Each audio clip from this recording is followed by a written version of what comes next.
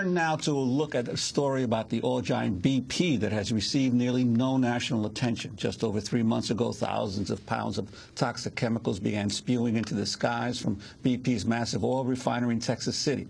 The release began on April 6th, 2 weeks before the explosion on the Deepwater Horizon oil rig. But it took BP weeks to even realize there was a problem. BP now estimates 538,000 pounds of chemicals escaped from the refinery over a 40-day period. The journalist Ryan Knutson of ProPublica and Frontline recently traveled to Texas City to investigate what happened. He joins us here in New York. His reporting on the story appears on the website ProPublica.org. Welcome, Ryan. Tell us what you found. Thanks. Well, we sort of went at this with the question of, well, in 2005, BP had a disaster at this Texas City refinery where 15 people were killed. And after that event, BP said it was a transformational event. They would make a lot of changes to the organization or to their company. The Deepwater Horizon happened. So we wanted to examine, well, what was the lead up to that explosion and what has been the outcome of the promises to improve the company. And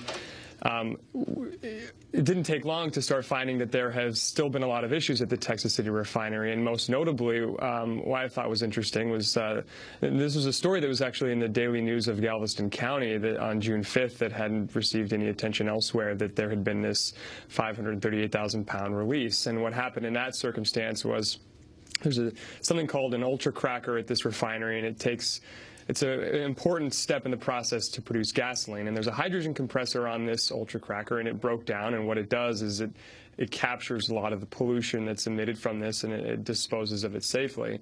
Now, when that broke down, BP had a choice. Do we shut down the ultra cracker and lose an important part of producing gasoline that we'd have to buy elsewhere, or maybe reformulate the gasoline? Or do we send everything to a flare and burn it off into the atmosphere? Now, flares, at best case, can destroy 98% of the chemicals that are sent to it, so 2% they know is going to release. At best case, there's also studies that show that as much as 20% of what is sent to a flare doesn't get destroyed and is sent off into the atmosphere. So they decided to send it to a flare, and it took them 40 days to make the repairs. And once they were finished, by the time that they had finished analyzing all the data they had collected during the emissions event, they determined that 538,000 pounds of chemicals released into the atmosphere, most notably 17,000 pounds of benzene. Now, in the state of Texas, if you emit more than 10 pounds in a 24-hour period, you're supposed to report that as an emissions event. In this case, 425 pounds of benzene were being released every 24 hours for 40 days, ultimately leading up to 17,000 pounds.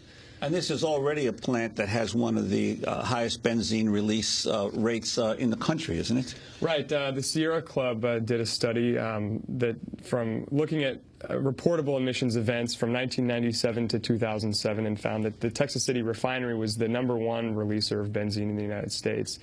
BP says that it has reduced its benzene emissions there by, I believe, 23% over each year, or 50% from last year. So the numbers have gone down significantly since that 2007 study was completed. But as environmental advocates make the case, well, there's already a lot of benzene coming from that refinery. There's a lot of benzene because in that Texas City community because there's a couple other refineries there. So And how is it possible for this release to go on for so long? You would assume that if they know that they were trying to burn some of these gases off with a flare, that they would have a likelihood of a potential for extra releases that they'd be monitoring on a daily basis. Right, and that's the thing that I had a hard time pinning down from the BP people I spoke with, because I know that, what they said originally is that they've got a method that's approved by Texas regulators to monitor this along the way, and I know that they have fence line monitors that are about 6 feet high, and so if it reaches any sort of threshold, then it pages officials at the refinery and they make a decision. And so apparently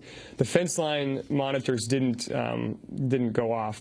Now the flare is 300 feet tall, so clearly this is going to kind of go out and sort of spread around, and so there's various science about what the concentration is once it reaches the ground. It depends on the wind and things like that. What does benzene do? Well, benzene is a known carcinogen, so it doesn't necessarily have immediate, I don't know, I mean, imagine if you were in a room full of it, you'd start coughing and wheezing and that sort of thing, but it's proven that it will increase your cause or your likelihood of getting cancer. Especially leukemia, right? Yeah. Last year, the Occupational Safety and Health Administration, OSHA, fined the company, BP, $87 million for failing to address safety problems from 2005 when they killed 15 people. Yeah, and so yeah, in 2005 they settled with OSHA for $21 million, and they agreed to a number of improvements at the plant. And one of the main things that they agreed to is they were going to hire an independent auditor to come in and do an examination of the plant, point out things that need to be improved. OSHA says that BP should have made all those improvements by the end of 2009. BP says that it was under the impression that they just needed to have the auditor point these things out by September 2009, and that they could make these improvements as they made maintenance upgrades along the way. Well, I wanted to go to the issue of the difficulty of reporting this.